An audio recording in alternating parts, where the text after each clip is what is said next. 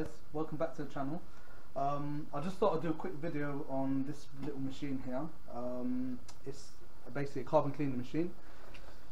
People are charging probably about £100 per car. This is something more what you would use at home to do it on your own car.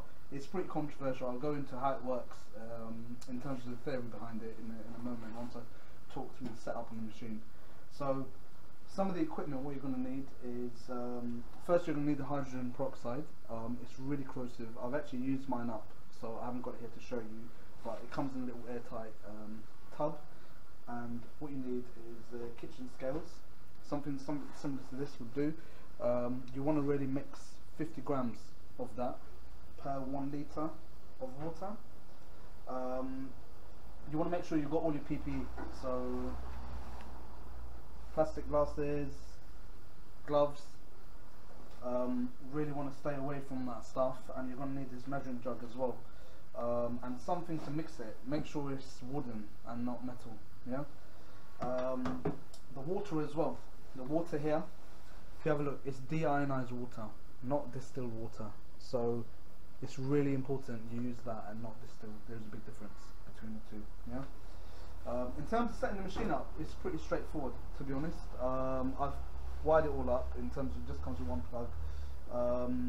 You've got this comes connected as well. So what you want to do is once it's mixed in here, you want to open this up. The capacity for this machine says here, if you have a quick look, normal water line and feeding water line. So you want to make sure it's at full capacity. Yeah.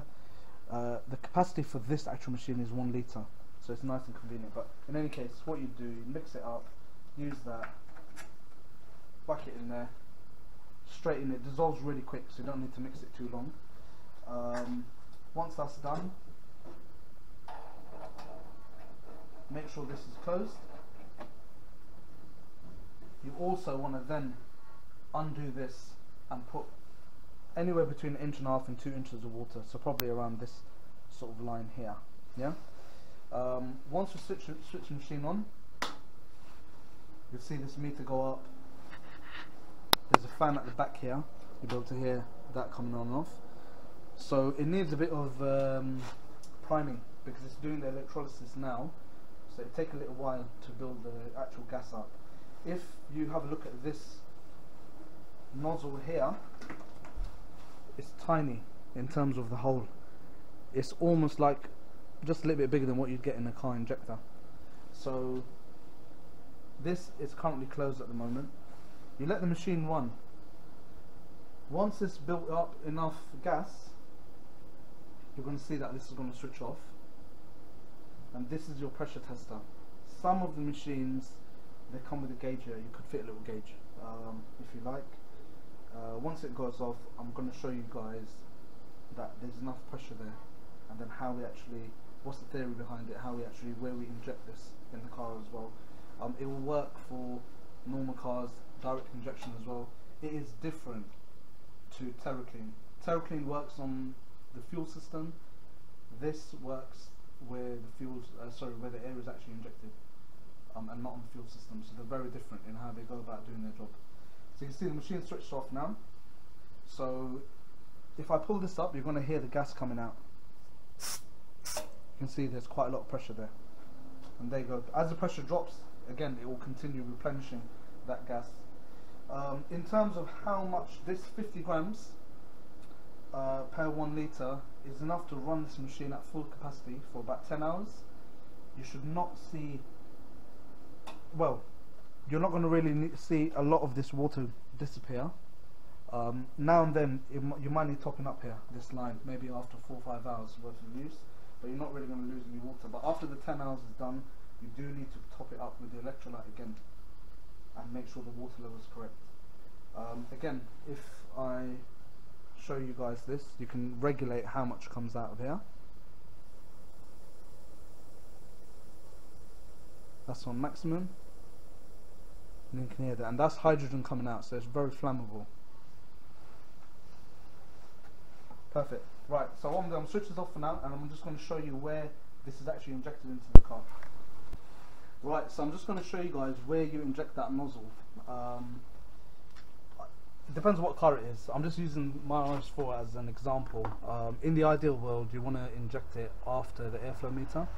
Otherwise, it's going to give you a bit of funny reading. It's not really going to do any damage anyway. But in this case, nice and easy. So you want to undo this. You want to inject the hydrogen gas going there into the intake, and then close it up so it's nice and airtight. So the theory behind it is the hydrogen, it goes here into the intake.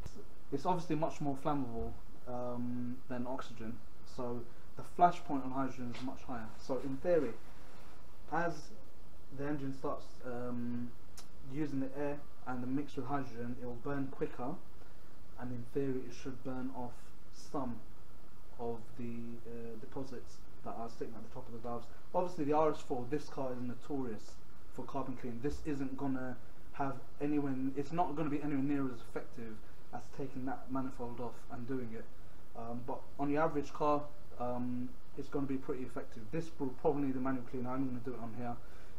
I'll follow up with a few videos. We're going to really experiment with it. I'm going to try and see if it has a bigger difference on diesel, petrol, does it have an impact on MPG.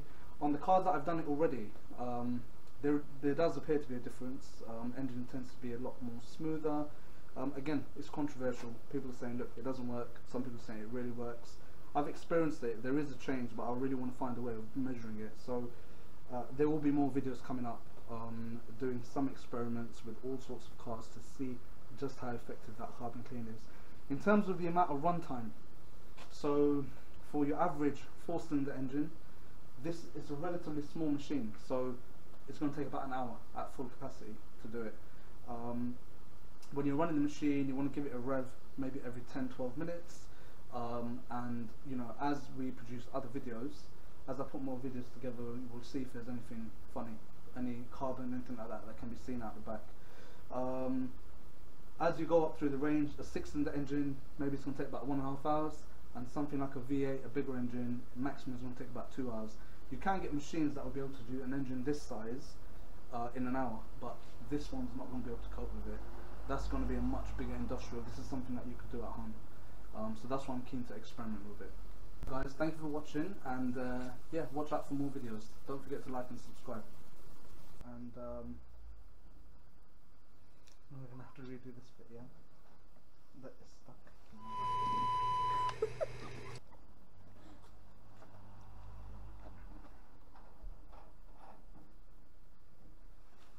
Hi, is it recording now? Yeah.